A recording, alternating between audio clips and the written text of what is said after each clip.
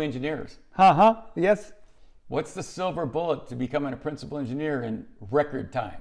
And you know, people say, well, there's no silver bullet. Actually, there is. There is a silver bullet. And here's what it is. Now, on the Microsoft.com site, there's a site called Patterns and Practices. Right. And what the purpose of that was, and that was done back in the late 90s, early 2000s. Right. And here's what the goal of that was, and that's what I use as the core of my teaching with all the engineers I work with. I love patterns and practices. And Microsoft just happened to do a great job of documenting these.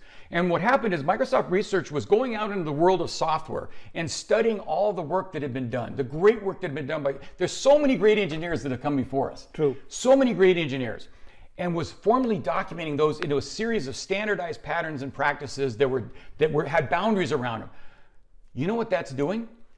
What that's doing is magic. What that's doing is it's putting the same discipline in software as exists in classic engineering. In classic engineering, when you make a mistake, in aviation, a plane may fall out of the air and people, get killed. When you make a mistake on bridges, the bridge may fail. So classic engineering has high cost of mistakes. We get lazy in software, right? We talk about this artistic software. I'm not a big believer in the artistic software nonsense. True. It should be an engineering discipline. Yep. And what this is doing is saying, put the discipline back in engineering. Let's understand what everybody did before us, understand what they did, and understand all the mistakes. What are the risks and mitigations? How do you mitigate those? And I'm going to tell you what this does. And you, like I said, find that on Microsoft.com, Patterns and Practices site. Amazon has a builder's library, which I also like to stitch in. Google has great material. There's so much incredible material on the web, unlike any era we ever lived in, okay? True. But what it does is allows you to formalize the way that you learn. You're able to formalize the foundation. This also ties in with Elon Musk's strategy of understanding, which is you must understand the fundamentals. True. The reason this dude is able to go industry by industry by industry and master those is he masters the fundamentals. Yeah. He boils down, the genius that he has is boiling down the noise and getting to the signal. What is the important part that you have to learn? For example, a cache aside pattern. So I was using cache aside pattern 40 years ago. It's documented, you understand it, and then you understand, well, what are the trade-offs with cache aside pattern? What's my cache startup strategy? What's my eviction strategy?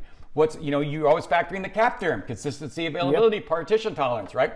How long is the eventual consistency? Right. So these are all the kinds of things that you add there. And here's what you're doing. If you think about a normal engineer's path, especially in this era, they'll work a couple years at a place, they'll move and work a couple years. And when they're bouncing around, oftentimes changing domains, they're learning 3 or 4 patterns and practices at each stop. True. After a period of 12, 15 years, all of a sudden, they have this broad base of expertise. They have this incredible foundation of patterns. They make great design decisions and great implementation decisions. Right. So that's how they develop. Now, what's the fast path to that? We're going to master what they've already learned. So we're going right to what they already know. So we're going to the end game, which is here's the pattern, here's the mitigations, and here's the trade-offs that you need to make. And when you're doing a design or an implementation, you go right back to the patterns and check. You do it as a checklist. Right. What are my trade-offs? So you don't miss stuff, because it's not that you won't get it right eventually, is you won't get it right in version 1. Imagine if your MVP is as good as your version 5. Yes. Now that's the magic. Now, you know what you've done? You now have the fast path to getting promoted. And I can tell you, there's been at least 20 examples of people that have gone with this for me. Their next job, several of them have doubled their money or more. Right. It's crazy. This is a very good tip you gave. I remember they had a book also came out of that Cloud Patterns and Practices website. book. Yeah. I think that book scared a lot of people because it was very thick book. Oh yeah, I read it. So I remember having that book too. Yes. And I read it cover to cover, by the way. Yeah. See, that's what people miss. I am sure. Because think about a lot of people may have not completed. Think about it. Yeah. If you don't do that, you're having to make all the same mistakes your predecessors made. Think about classic engineers, engineer electrical, mechanical. They study other engineers. That's all they do is study what other people did and what they learned. Yeah. We don't do that in software. So if you do that, I'm going to tell you what you'll see happen in 12 months. Right. It's shocking. All of a sudden, you have an engineer 1 year out of college that 12 months later, when they're thinking of designing a system, thinks like a principal engineer. Now, that doesn't mean their implementation will be as good as a principal engineer. So they're but not their a principal engineer yet, will be there. but their mental model is the same. Yeah. So, and I tried this at Huawei in China, it worked brilliantly. It's spectacularly effective. The other dimension to it, here's tip of the day. Right. We'll finish with this is whiteboard, whiteboard, whiteboard, whiteboard, whiteboard. The only skill that matters is your whiteboard skills. If you have a single skill, it needs to be whiteboarding. True. And here's what I ask people to do. get themselves a $12, $15 portable whiteboard. Yep. Right? Get it off, whatever. Get your little portable whiteboard. Right. And when you're studying a pattern of practice or you're studying something new, you're going to forget 90% of what you read unless you write it down. Right. Draw it on the whiteboard. Because think about what's going on there. That's your public interface to the world on what kind of an engineer you are. Yes. If you can't whiteboard it, you ain't making principal engineer. Yeah. So if you want to get to principal engineer, and here's the beauty of it, and I'm going to tell you what happens to people that do this. All right, here's the deal. When they go into interviews, because I've had that debrief with them afterwards on the next job, first of all, they get every job offer. They beat every other person in the interview. Why? Because their whiteboard skills are unmatched. That is so disproportionately weighted that it doesn't matter what happened in the rest of what happens when they're interviewing with the principal engineer that's on that loop, or the as appropriate interviewer, and they're able to communicate on the whiteboard how they design systems, how they implement systems, what the trade-offs are of those systems, and publicly they go, you know what, not only can this person do the work, but they can educate the next generation. Here's what happens. So remember that person I said that was considered one of the weakest engineers? The next job, principal money. Wow. Unloaded a wheelbarrow full of money right at his feet, right? Now, they couldn't give him a principal title because everybody else at the company is going to quit. Right. But they gave him principal money. So we're talking tripling your money in one job change. This should be the headline for our interview, this segment, that become a principal engineer within a year, and which is like almost impossible. Mentally, yeah. Mentally. Yeah. Now, I don't want to disrespect real principal engineers who got there the hard way. Yeah, yep. Okay, it's not meant to disrespect. But they didn't have to make all the mistakes to avoid all the mistakes. True, true. They're able to deliver with fewer mistakes in the early versions, which means more output in less time, which means more value to the company, which means you need to be paid more. True. So you're increasing your value relative to the company, and so you should be compensated. And you know what your skill level should be on the whiteboard when you have mastery? You should be, this is the analogy I use. You know how smooth a grand pianist is on the piano? Yep. That needs to be you on the whiteboard. Yeah. When you look like a grand piano player, when you're communicating with somebody on a whiteboard, you're now on a good path.